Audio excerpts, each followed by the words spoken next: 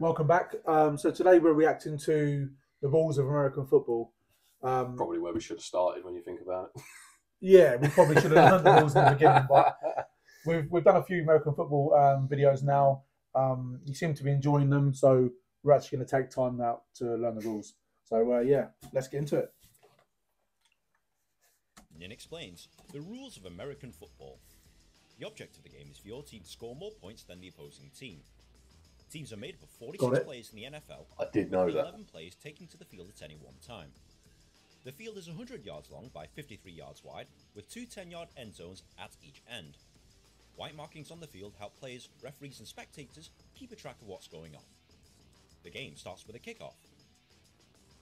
The team with possession of the ball is known as the offense, and the team without the ball is the defense. The job of the offense is to move the ball up the field and try and score points. This can be done by either running forwards with the ball, or by throwing it up the field for a teammate to catch. The offense is given 4 chances, or 4 downs, to make at least 10 yards. If the offense manages to move the ball 10... That's not very far. Well, yeah, you got a whole defensive line trying to stop you. Right. But yeah, basically you need to make, if I'm right, you got to make 10 yards, and then if you make 10 yards, you get, I don't know if the downs reset, and then you get to try and go another 10 yards. But if you don't make 10 yards after 4 downs, I think possession is given. He's probably going to tell us. But yeah, I think anyway. Yards or more, they will retain possession of the ball whilst given another 4 downs to make another 10 yards. There it is. On your TV screen, you will see this graphic. This tells you what down the team is on, and this tells you how many yards they need to make. If you're also watching this on TV, they will also show you the lines they need to cross in order to make so second down, they've got to make 6 yards. So 10 yards per 4 downs. Moving the ball forwards by that could go on for ages. This includes pulling them to the ground, stopping them from moving forward, or forcing them off the field. If the offense fails to move the ball 10 yards within 4 downs, the ball is given to the defending team at that point.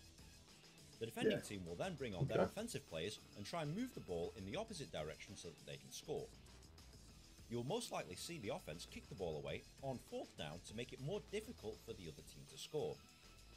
Teams will usually have 3 different units of 11 players that come on the field at different times. They include the offense. These players will usually come on the field when they have possession of the ball. The offensive unit consists of these positions. The quarterback is the most important player on the field, as he's the one who decides to pass the ball. He's the one that throws the ball. Hand it off to a teammate so that they can run with it, or decide to run with it himself.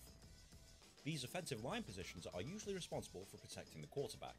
The wide receivers are responsible for running down the field to catch the ball thrown by the quarterback. The tight end is responsible for blocking and also catching the ball in the middle of the field. And the running back and fullback is responsible for running with the ball up the field.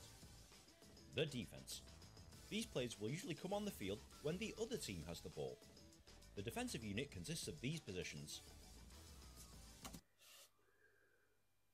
So they got a different shape.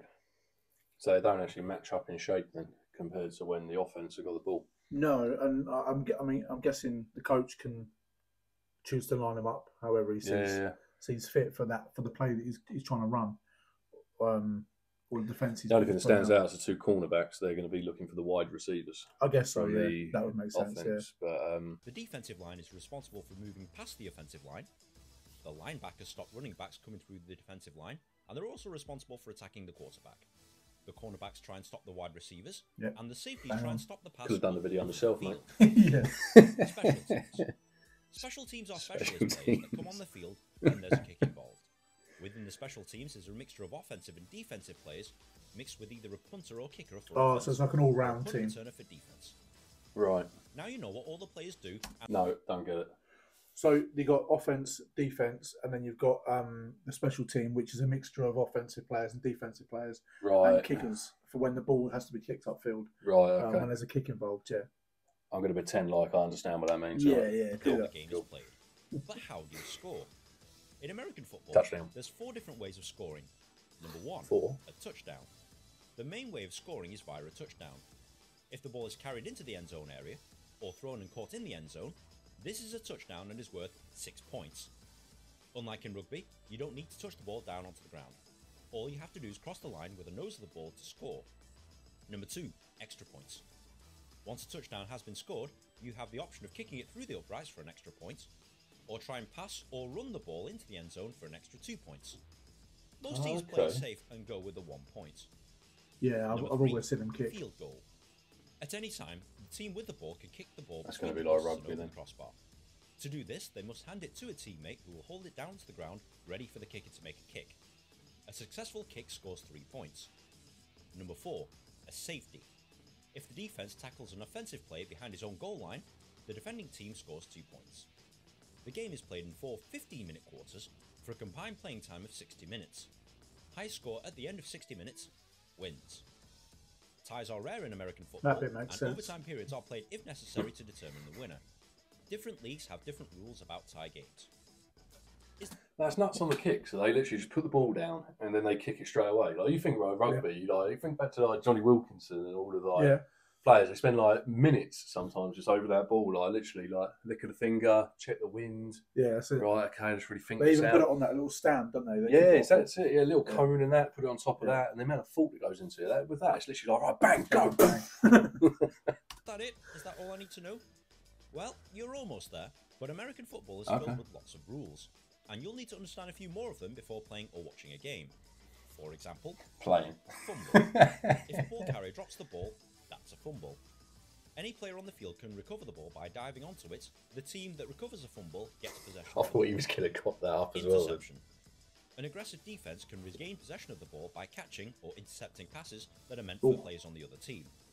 Both God, they absolutely clattered him. Did you see that? Run back into the end zone for touchdowns. Sack. If the defense tackles a quarterback whilst he has possession of the ball, this is known as a sack.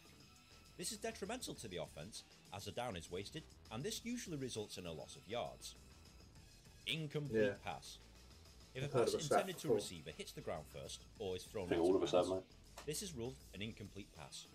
A down is wasted and play restarts from the spot of the last down. Penalty. If a player breaks one of the rules, referees will throw flags onto the field. They will determine who made the foul and how many yards. I think they lose yards. Yeah, that's it. Yeah, they lose yards. If a coach disagrees with the decision on the field, they can throw red flags onto the field. The previous play will then be reviewed, and if the challenge is successful, the ruling on the field is reversed.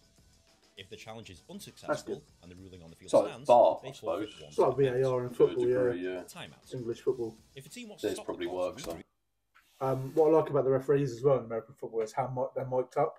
They're all mic'd up. Like rugby then, so you can literally hear exactly what they're saying. You can hear why they're penalising the team and what the penalty is going to be. Yeah. And I've just heard recently they're trialling that in English football. Are they? At the Club World Cup and at the Women's World Cup, I believe. They're trialling mic'd up refs that'd be and better. mic'd up VAR. So it's really good. That's one thing I do like about the game. You know exactly. There's clarity there on what the ref is thinking and why he's given what he's given. 100%. Take a break or discuss strategy. There are allowed 3 timeouts per half.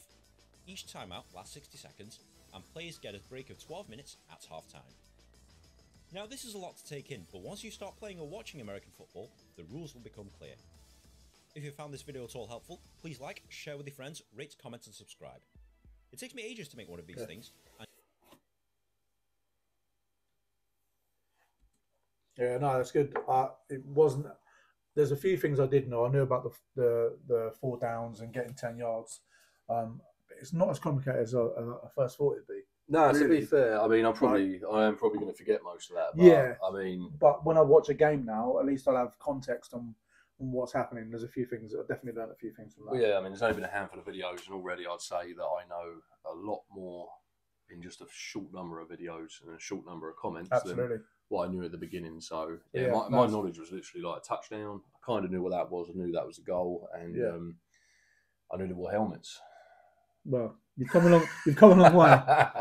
Smash it! But yeah, it's a good video. It's a good video to do. Really hope you've enjoyed it. Seeing us probably make complete idiots of ourselves. If you did enjoy it, or even if you didn't, can